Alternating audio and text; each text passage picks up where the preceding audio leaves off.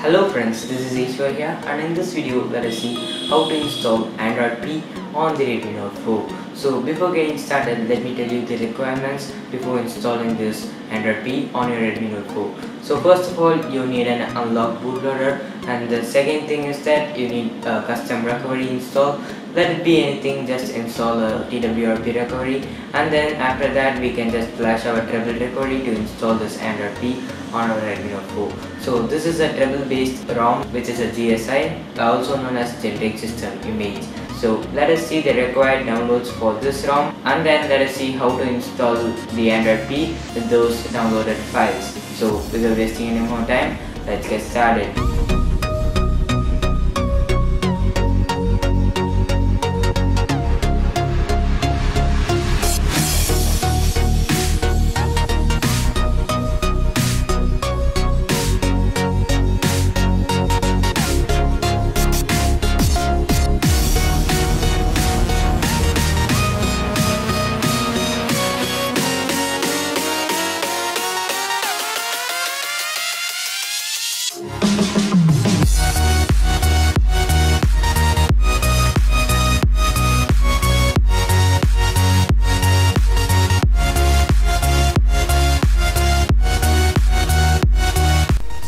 Here's the main website in which the required files are there. So here's the requirements, as you can see, and you need to download the main PSGSI A1 zip file from this website.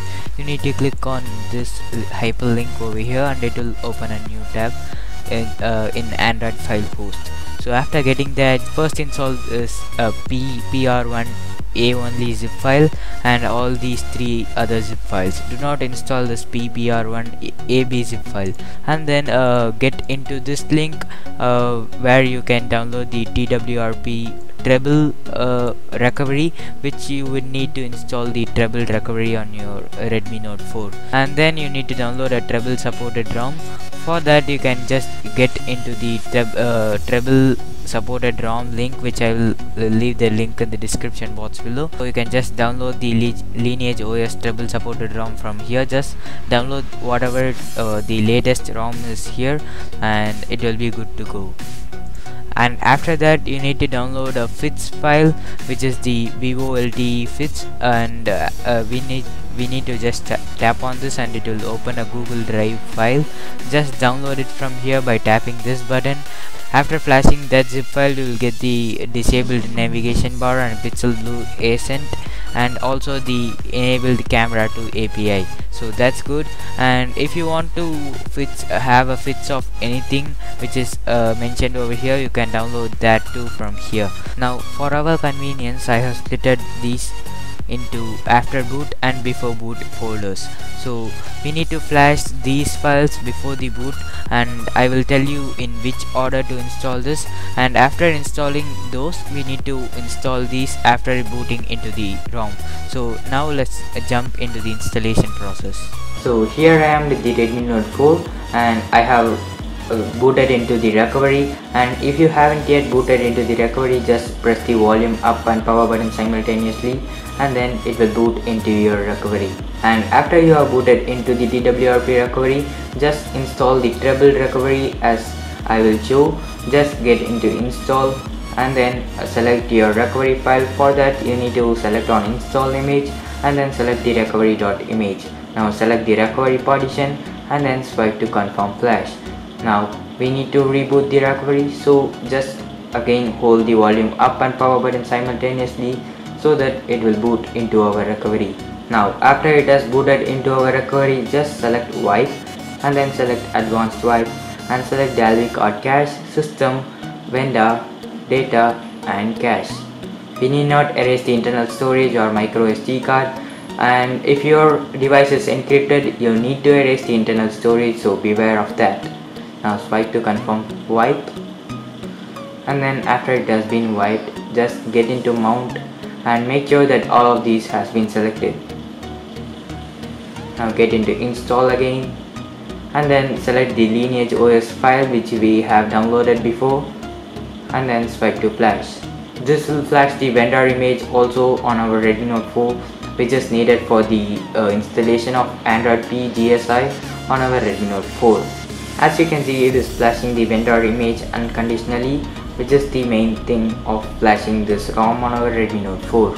Now after it has been flashed, just select wipe cache and Dalvik cache and then get back and select wipe, advanced wipe, and then wipe the system, Dalvik card cache, data, and then cache. You should not wipe the vendor or internal storage or memory card.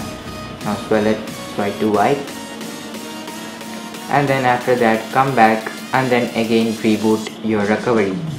Now after it has been booted into our recovery, we need to select install, and then we need to select the Android P image file which we have extracted before. Select it and then install it as a system image. Swipe to confirm flash. It will take some time to install this, so sit back and relax. Now as you can see, the image file has been flashed, and come back, we need to get into mount, and then we need to make sure all of these has been selected. Now again get into install, and then select your Android P post GSI files like this order. First of all, we need to select the first one and the second one and then the third one. So select first one, add more zips, second one, add more zips, and the third one. Swipe to confirm flash, and it will install these files. Now after all of these has been installed, just select wipe cache and Dalvik cache, and then finally we need to install the Vivo LTE fits, which is needed for Vivo LTE to properly work on our device. So select that and then select swipe to flash. Now after it has been installed, just swipe cache and Dalvik cache, come back and then reboot into the system. Now after a few more minutes, it will just boot into our Android P on our Redmi Note 4. As you can see, the full boot animation is over here, and it means that Android P will surely work on our Redmi Note 4. If this boot animation doesn't occur on your device, and if you only see the MI logo, make sure you have followed the steps properly. Wow, it has been booted right now, and I am feeling very excited to boot this up. Let's just try to unlock, and it is asking whether to update the preferred SIM card. Let me tap on yes, and then let me reduce the brightness a little bit. As you can see, the Android P notification center is looking very cool, and let's just jump into settings. Wow, system, about phone, and as you can see, it is showing it as Pixel XL. It is because this ROM is ported from Pixel XL. Yeah, as you can see, here's the Android version 9, and it shows the Android version and all the security patch level over here. July 5th 2018 is the security patch right now. It's very cool, and whenever we tap this a lot of times, it should show our Android P, and as you can see, it is over here. Android P boot animation. Like when we swipe this like this, it gives this beautiful effect. And let us open this recent screen. As you can see, the new Android P recent screen, we can just play all from here. The recent screen is working very fine. If I need to open split screen, I can't hold this up to open split screen. The double tap to switch is working very fine.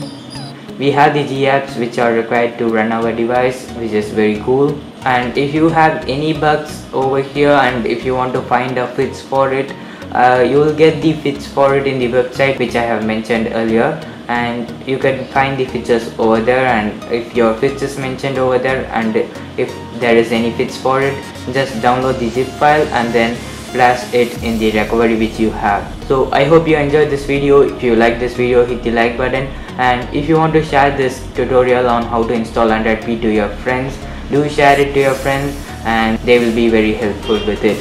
So thank you for watching. Have a great day. Peace.